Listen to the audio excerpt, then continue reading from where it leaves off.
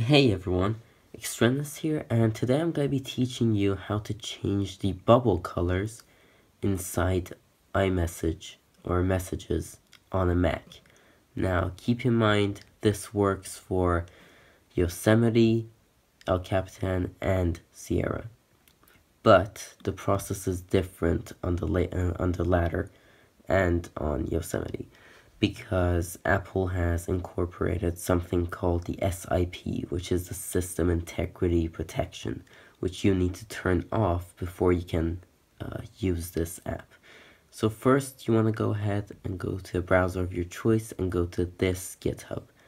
I'll leave a link in the description. Now what you want to do is just scroll down to where you see download the latest version. So you download that. Wait for it to finish, and then you extract the app, and that's the app. So you want to restart your Mac, and while it's restarting you want to press Command R over and over.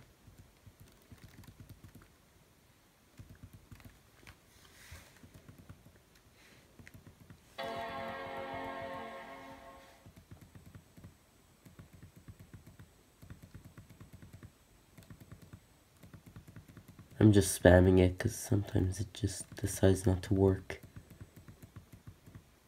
There we go. So once you see a loading indicator, that means that it did work. Now we just wait for it to finish loading.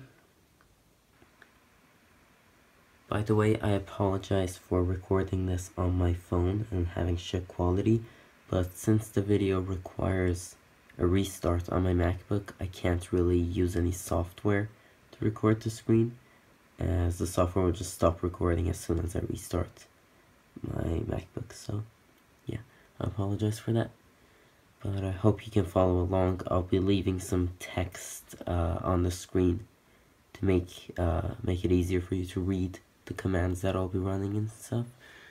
And keep in mind, you don't need to do any of this if you're on Yosemite. Okay, so what you want to do here is just go to Utilities. Now keep in mind, it might be a little laggy in this section for whatever reason. You want to open Terminal and wait for it. There we go. You want to run csrootil disable. I'm typing it slowly just so you can read it, and it should say successfully disabled system integrity protection. Please restart the machine for the changes to take effect. So what I'm going to do here, just go ahead and restart.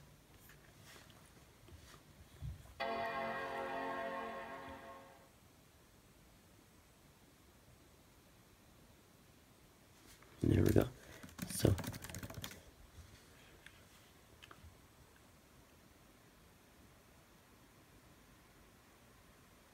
it might not load for you. For me, it did, but that's just, I don't know, sometimes it does, sometimes it doesn't. But once it does load in, you can open the app and actually use it. So you open the app, and it might show up that you can't open an app that you download from the internet, so you might have to disable that from preferences. Anyways, here you have 3 sections inside the app, which is received, sent via iMessage, and not sent via iMessage.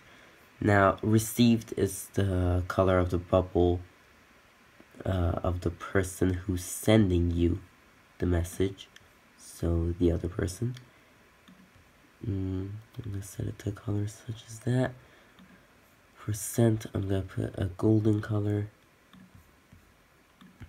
sort of like that, make it a little lighter.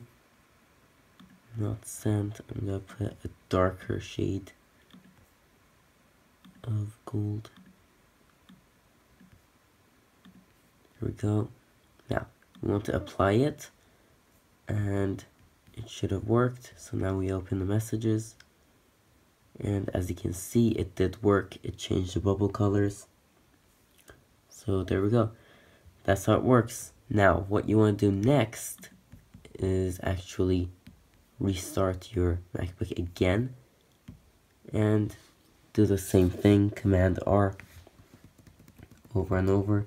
Now, the reason we do this is because you need to have that system integrity protection on. What we do to enable it is actually run terminal from the recovery screen again, but this time instead of running csRoothill disable, you run csRoothill enable. And you can also check the status if you want to be extra safe, which I'll show you the command. Of course here it'll say it's disabled because you need to restart for the changes to take effect. But you go to utilities, you go to terminal, and you run csRoothill enable.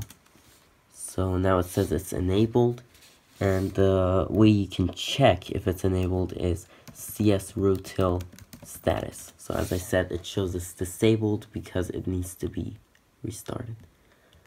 Now I'm going to show you the Messages app again, just to show you that it's real and that it actually works. And yeah, basically the changes will still have effect even though SIP has been enabled.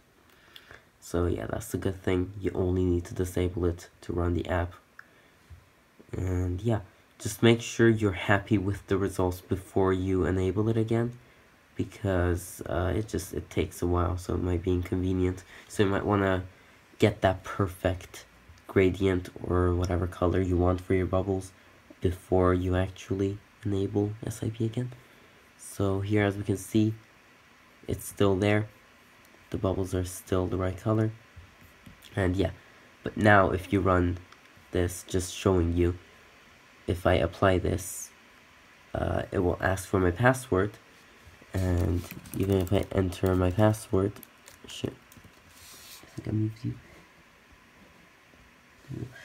Even if I enter it, it will say that could not write to messages.app preference files because it has the SIP.